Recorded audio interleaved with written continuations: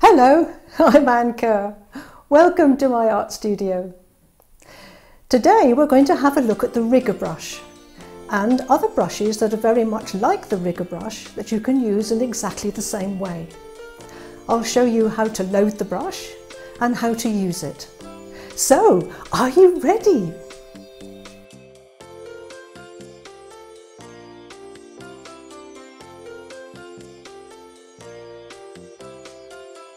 Those of you that have watched some of my other videos will know that these, together with my little rigger, are the brushes that I use probably 90% of the time.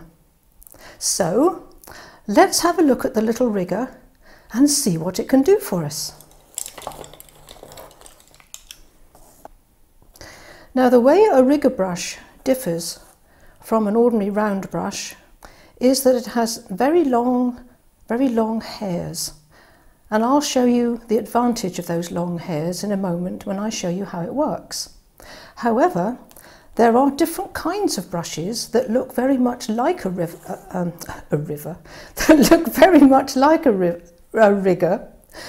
but they're called by a different name.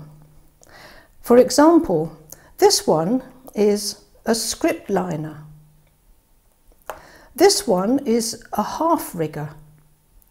It's getting a little bit confusing, isn't it? So I think the margin between the categories of these brushes is beginning to blur slightly, and I think most people now classify all these long-haired brushes as riggers. They may not be called that on the actual handle of the brush, but for all intents and purposes they are, and they work like a rigger. So I wouldn't be too worried about what the brush is called, because if you're choosing one, what you want to look for and what you want to decide on is the actual length of the hairs, because they do vary. Let me show you some different ones.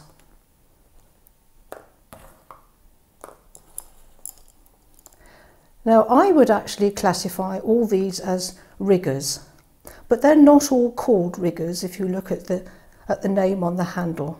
So to keep things really simple, we'll classify them as riggers.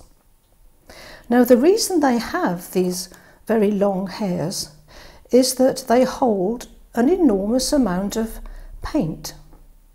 And in a moment, when I demonstrate them for you, you can see what I mean.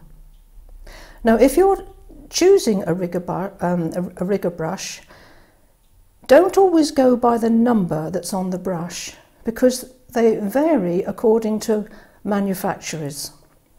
For example, this one is a size 2, and so is that one. But they're made by different companies and they are totally different sizes, and yet they're both called a size 2.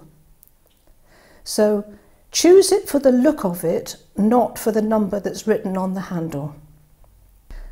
Now, like any other brush, you can get rigger brushes, or whatever they are called, in all different kinds of hair. You can get them as synthetics, you can get them as a mix of synthetic and natural hair, or you can get them as all natural hairs. And that is entirely up to you. The ones with the natural hair are very soft, and they don't have a lot of spring to them, just like any other paintbrush that's made of natural hair. And the ones that are made of synthetic hair have a bit of spring to them. And again, it's personal choice as to whether you like a very soft brush or whether you like one with a bit of spring. If you have a very gentle touch with your painting, you might love the natural hair brushes. If you're a little bit more firm with your brushes and a little bit more heavy-handed like I am, then you might prefer the brush which is synthetic and has a bit of spring to it. But you have to try them out to see which one is best for you. Now, there is another brush which I don't know why I bought this.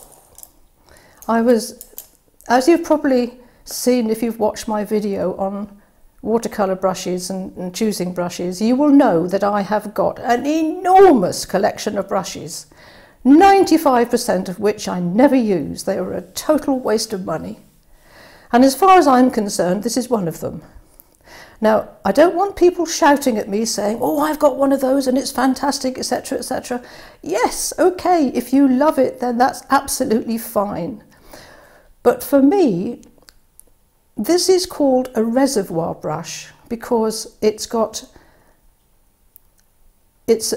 really a round brush with a rigger brush in the middle of it. So this is a sort of a reservoir for holding paint.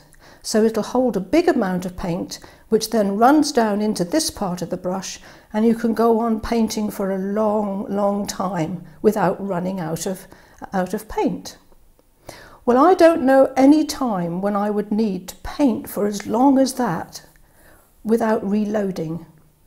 So for me, this brush doesn't do anything that an ordinary little rigger won't do for me, because all I really use is the little pointed bit at the end.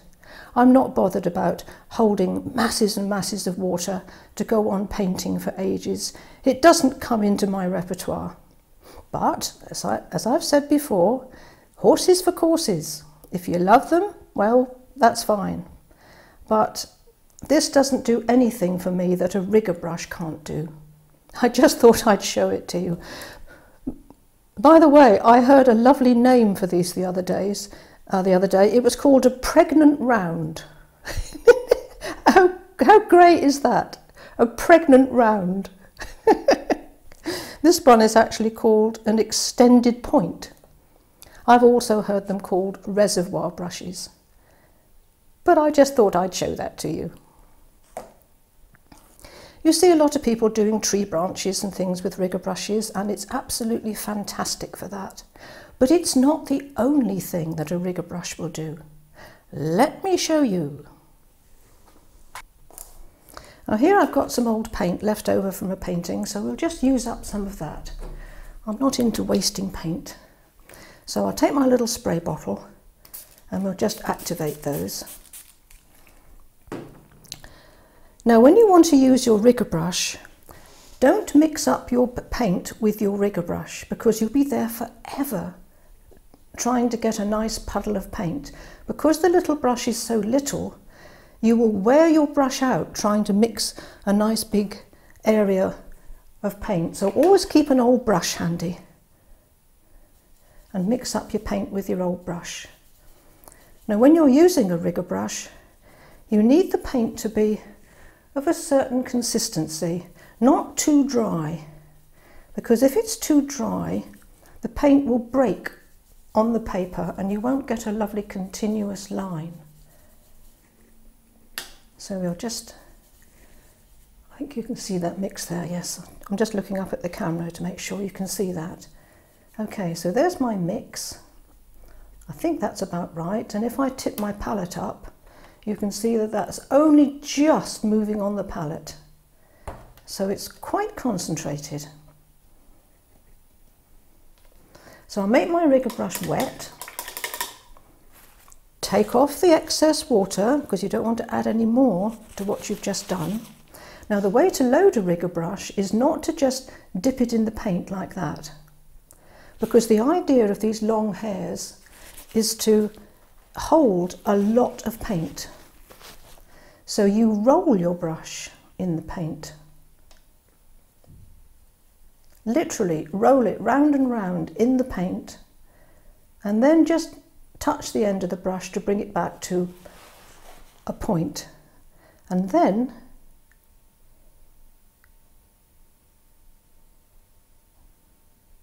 you can go on painting for quite a long time. You see how much paint that rigger brush holds. I still haven't run out. Just running out now. Now that's why I said that that other little brush, which I can't actually find at the moment, with the pregnant round. Oh, here it is. That's why, to me, I would never make use of this, because I can't think of any time when I would want to go on painting for any longer than that at any one moment. But, you know, horses for courses, as we say. So back to the paint. You roll your brush in the paint and then just touch the end of it just to bring it back to a point. Now, if you're painting things like hair on animals, or hair on people, or grasses, or anything that grows, you will have a root and a tip. Now, the root of anything that grows is always wider than the actual tip. For example, a hair or some grass. So if you use your brush and you start at the base of the grass or the hair, and you flick upwards, can you see how that's much wider than that? Now, if I did it the other way around, I started at the top and I flicked downwards, the root of my grass would be very narrow, or the root of my hair would be very narrow, and the top would be square. So if that's a hair on an animal, it looks as though the animal's been to the hairdresser's and had a haircut, because the top is flat and square. So if you're painting anything that grows, whether it's hair, fur, grass, tree branches, tree trunks, always start at the root and go upwards.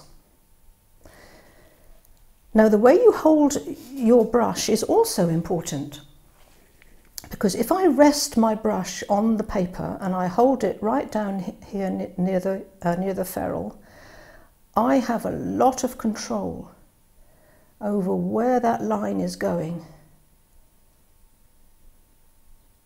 My hand is anchored to the paper. Whereas if you take your hand off the paper, let me just reload,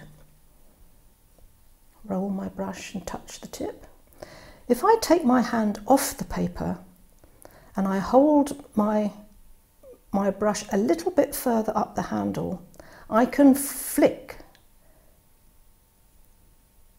See? And that is the wonderful way to paint hairs or grasses. It's very difficult to flick when your hand is anchored to the paper. Much more difficult. Take your hand off the paper, move your hand up the handle and flick away from you.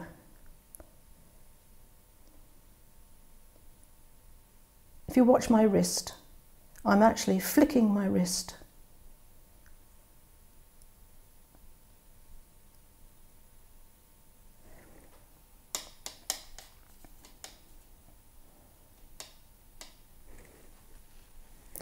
Now, another way that I use my rigger brush, and it's one of the ways, because I'm basically a landscape painter, it's one of the ways I find really, really useful.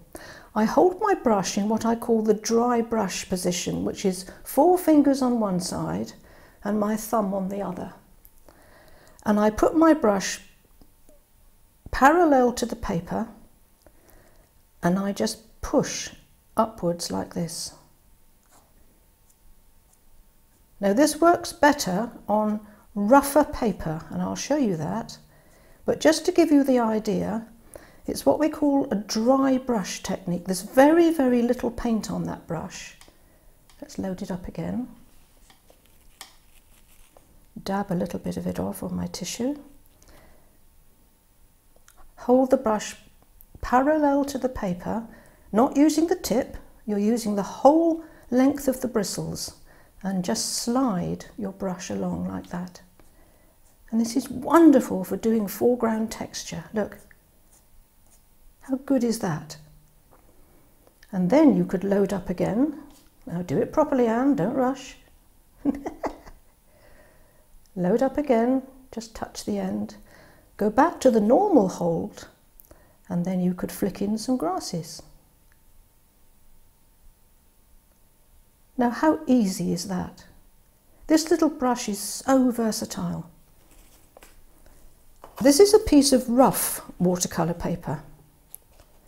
Let's do exactly the same thing. Let's load up the brush. Hold it in the dry brush hold, 4 fingers one side, thumb the other, hold it parallel to the paper and push upwards. Can you see the rougher the paper, the more texture you get? In fact, with rougher paper, you probably need even more paint in your brush. So let's reload and go back. Yes, there we are. And all I'm doing is scraping I'm not dabbing, I'm scraping my brush along.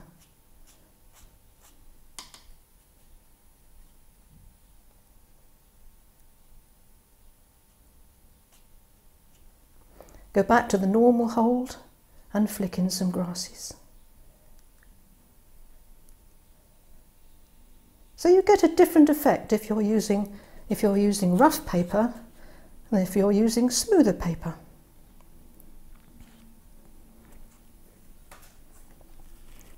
Now the script liner brush, this is a script liner brush, and this is called a half rigger. Well, I don't know about you, but I really can't see much difference in those. Don't worry too much about the name. Just go by the length of the hairs as to the one that you actually choose.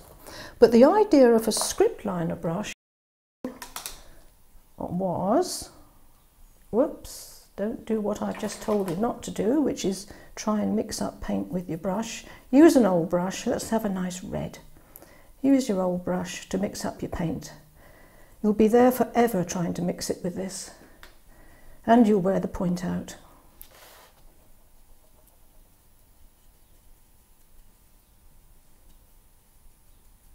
I think that's about the right consistency. Yes, it's not quite running on the palette, so that's about right. And we'll soon know if it isn't, because the paint will begin to break on the paper. That means it's too dry.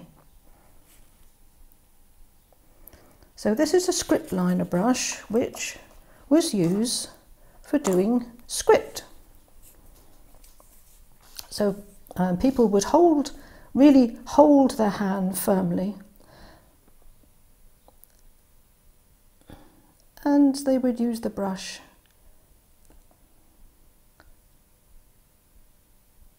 like that. Now, I've never done any calligraphy or script or anything, but I'm just sort of showing you the movements that the script liner can do. There we go. But I really can't tell the difference between what they call a half rigger and what they call a script liner. Let's try and do that with what they call the half rigger.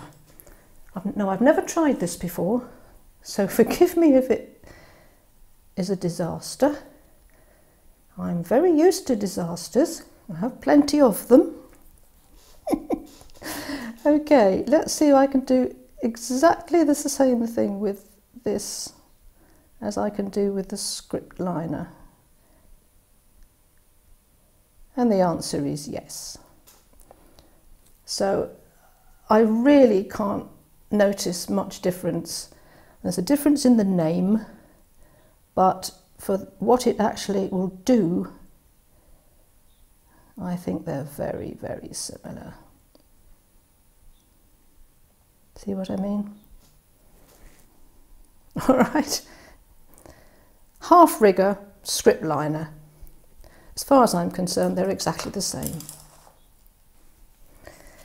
Okay, let's have a look at the ubiquitous tree branches. They are everywhere. Certainly are in my paintings. I love painting trees. Now, I'm loading up my brush. I'm just adding a little bit of water because it's beginning to dry out slightly.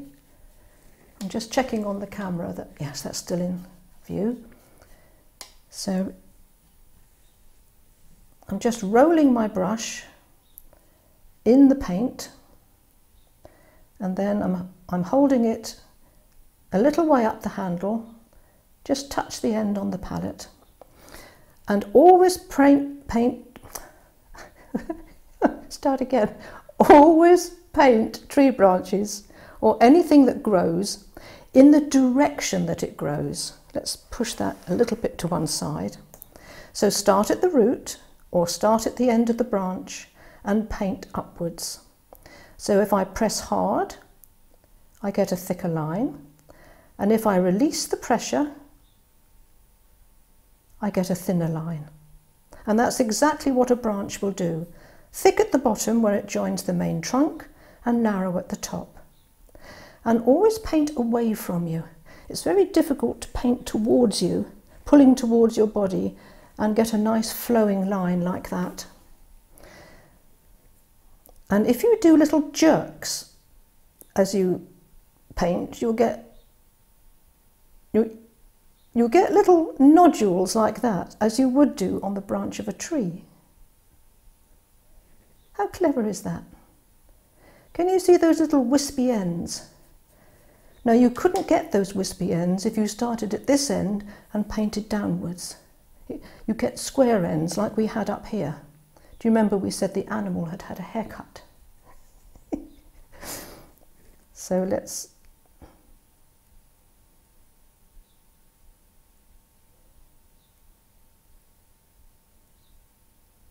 Look where my brush finished up.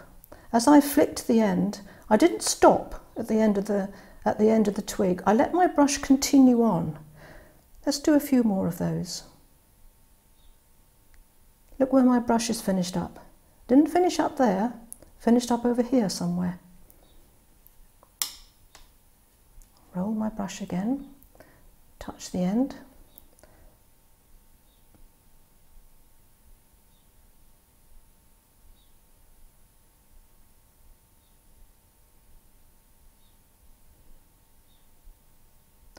And you could put in as few or as many and make them as wriggly and twisted as you want to, or you can make them smooth. Not that many branches are smooth. Most of them have wriggles and kinks in them somewhere.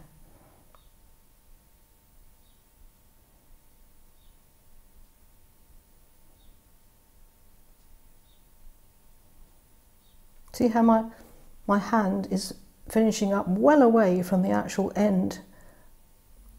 So all these different brushes that I've showed you that go by different names are all very much alike.